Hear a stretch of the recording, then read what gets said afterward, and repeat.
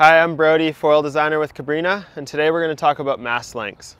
So we have a variety of mast lengths at Cabrinha. This is the 70 centimeter carbon mast, and this is the 80.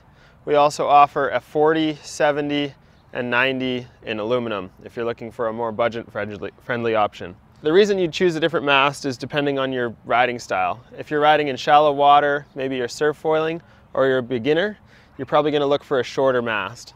It's just going to make you more connected to your foil, and also mean when you're learning and you're breaching your foil, you have less distance to fall and crash back down to the water. As you progress in your foiling, you'll likely move into a longer mast. This is more suited for deeper water surf foiling, kiting, and winging. The reason you'd want a longer mast is to be able to clear larger chop, be able to ride down waves and not breach your wingtip of your foil. This also pairs well with the higher aspect foils because when you have more wingspan, you need that extra length so when you roll the foil over into a turn, you don't have your wingtip coming out of the water too much. If you'd like more information on these masts, please visit cabrinha.com.